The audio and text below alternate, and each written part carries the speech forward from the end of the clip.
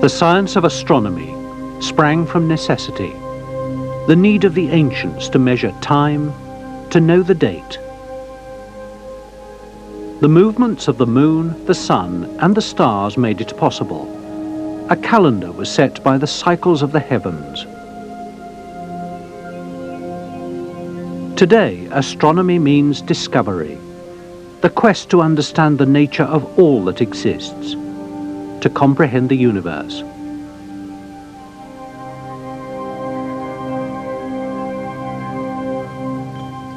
To observers of old, the Earth was at the center of the universe.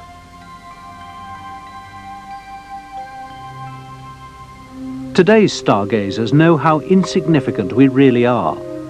The path to that self-awareness is the history of astronomy.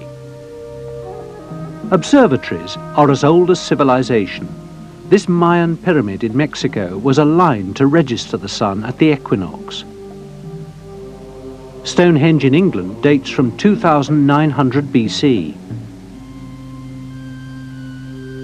And from even earlier, this great tomb in Ireland. It's so constructed that only on the shortest day of winter can sunlight shine directly inside.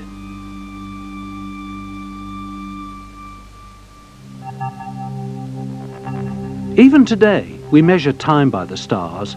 It's done with a series of pulsars. Their spin is used to regulate the beat of the most accurate atomic clocks on Earth.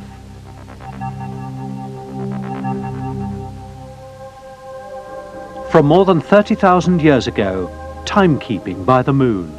A remarkable record carved on reindeer bone. Day by day, it seems to show the phases of the moon. A graphic record of that calendar in the sky for the intelligent prehistoric observer.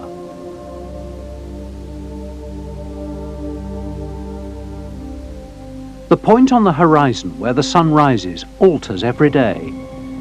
It's the combined effect of the daily rotation of the Earth and its annual orbit of the sun. To ancient horizon observers, twice a year the sunrise point would virtually stand still. These times they're recognized as midsummer and midwinter, fundamental markers in measuring the seasons. As the sunrise point began to move again, they knew the season was on the turn.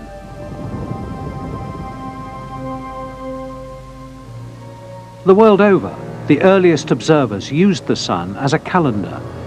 In this Native American cave, an arrow of sunlight indicated midwinter as it hit a calibration on the wall. Much older is this burial mound in Ireland, a Stone Age marker of the winter solstice, and so constructed that the sun would shine directly in here just once a year. It happens on December the 21st.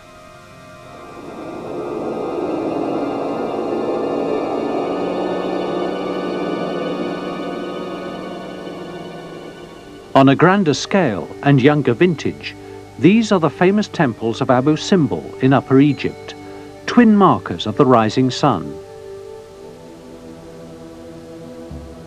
But Stonehenge in southern England is the most famous of all, a megalithic observatory par excellence.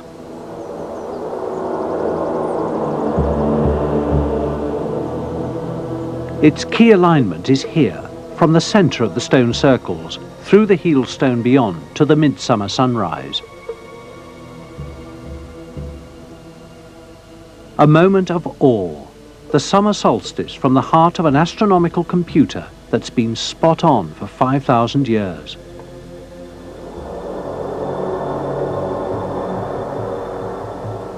So complex are the stone configurations, it's been suggested Stonehenge could predict solar eclipses.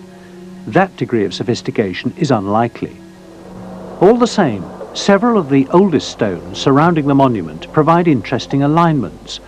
These two mark the setting point of the midsummer sun. Intriguingly, they also mark the setting point of the midwinter moon.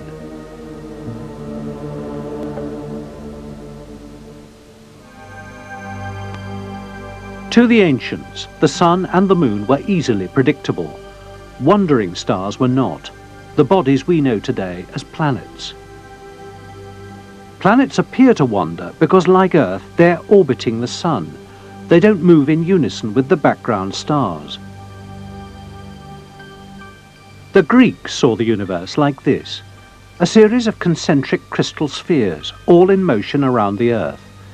Within each sphere was set an orb: the Sun, the Moon, and the 5 planets known at the time, those wandering stars.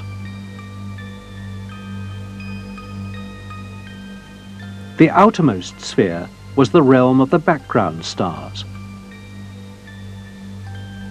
It was a neat model, but it didn't explain the eccentric movements of the planets.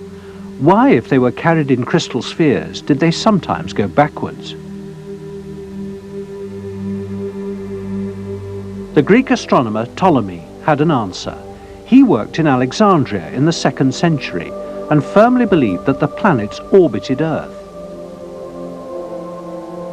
He accounted for the wanderings with the idea of epicycles, little circles described by the planets around their main orbital paths. It was a clumsy notion, but it fitted the observations. On Midsummer's Day each year, the sun would shine directly down a well at Aswan in Egypt. This was known to a librarian called Eratosthenes. He worked several hundred kilometers to the north in Alexandria. There, at the same time, a column cast a shadow. He wondered why. The reason is the curvature of the Earth. As sunlight falls vertically on the well in Aswan, it's at an angle in Alexandria. Geometric calculations gave Eratosthenes the circumference of the Earth. He'd noted that the sun was off vertical in Alexandria by 1/50th of a circle. So, by multiplying by 50 the distance between Alexandria and Aswan, Eratosthenes got the globe's circumference. He was within a few percent of the right answer. It was 200 BC, 1700 years before Columbus set sail. The brilliantly accurate observations of Tycho Brahe and the sun-centered theory of Copernicus led to the 17th century breakthrough of Johannes Kepler of how the planets orbit the sun. Kepler's calculations had Earth and the planets moving in slightly elliptical orbits. The theory of Ptolemy, which had persisted for 1800 years, was finally disproved, and Kepler's work held good for comets and moons. Galileo backed the idea and was condemned by the Church. His use of the telescope, however, marked him as the first great telescopic observer. At the end of the 17th century, Isaac Newton not only split light into the colours of the spectrum, but he worked out the theory of gravity. Newton showed how objects launched from a mountaintop would fall to Earth through gravity, unless they had sufficient velocity to put them in orbit, like the Moon around the Earth, and the Earth around the Sun. In the 19th century, William Herschel built a big telescope and began the mapping of the sky. He was the greatest visual observer. The 20th century brought huge instruments that probed far into the heavens. The astronomy of deep space had begun. The past 100 years have revealed the nature of stars. Astronomy has unveiled the great collections of stars we know as galaxies. How there are millions and millions of galaxies, each containing billions of stars. And how galaxies form great strands that float in the emptiness of space.